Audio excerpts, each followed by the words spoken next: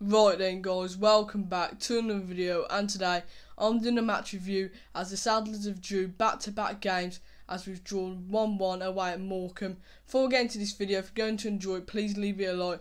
Also subscribe to the channel if you're new.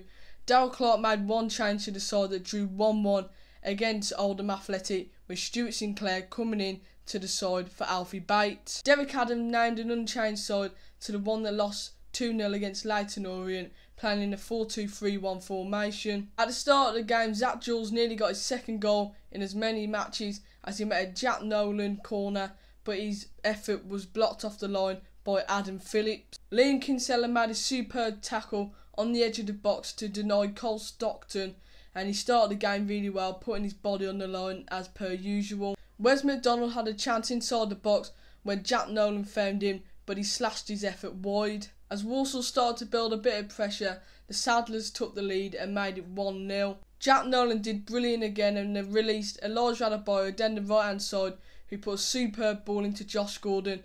His first attempt was saved, but his second one was headed into the back of the net. That was pretty much the last chance of the half, and the Saddlers went into the half-time break leading 1-0. Neither team had control of the second half in the opening 10 minutes, with Morecambe having a couple of free kicks which came to nothing. Gordon put a great ball into Elijah Adebayo, who his shot just hit the post, which was looking to go into the back of the net. Morecambe were really piling on the pressure now and were looking for that equaliser.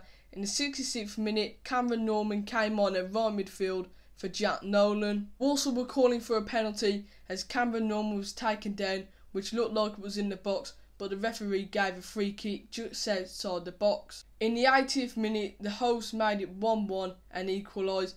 A great ball from Ryan Cooney found Mendes Gomez and he put it into the back of the net. Morecambe were pushing for that winner and were looking the more likely to get that goal, but both sides shared a point as the game finished 1-1. Another 1-1 draw, which is a bit disappointing as we've drawn 11 games at the possible 24 league games, which is nearly half of the amount of games we've drew. We were looking to keep another clean sheet and was looking like we were going to do that until the 80th minute when Mendes Gomez scored that goal and took the clean sheet off us. We haven't kept a clean sheet, like I said, since November. I thought the game was very similar to the Oldham game as we didn't take our chances in the first half, which came back to bite us in the end as they got the equaliser. I think we went too defensive too early in the game, and I thought if we didn't go defensive we could have pushed to get another goal, which would have made us more comfortable in the game. My man of the match for tonight's game, I'm going to give it Liam Roberts. I thought he's superb in goal and made some brilliant saves to keep the score at 1-1, and it could have been more without him. Earlier on today we announced the signing of Jaden Reed on loan to the end of the season from Birmingham City. Another loanee from Birmingham City, and I hope he doesn't end out like the way Aidan George did, as he didn't get a single minute for Walsall. But I think this is a good signing as he'll give competitions to the striker, the likes of Keelan Lavery, Elijah Adebayo and Josh Gordon. He spent the first half of the season playing for Barrow, playing 12 games but didn't score a goal, but I'm happy with this signing and welcome to the club, Jaden. Overall, it's not really a good result as we've had too many draws this season, but I guess a point isn't as bad as a loss at the end of the day, and we've got to take this and build on it as we go to Port Vale on Saturday. We do sit 12th in the league after that result, so hopefully a win against Port Vale can move us back up the league. If you enjoyed this video, please leave it a like. Also subscribe to the channel if you're new.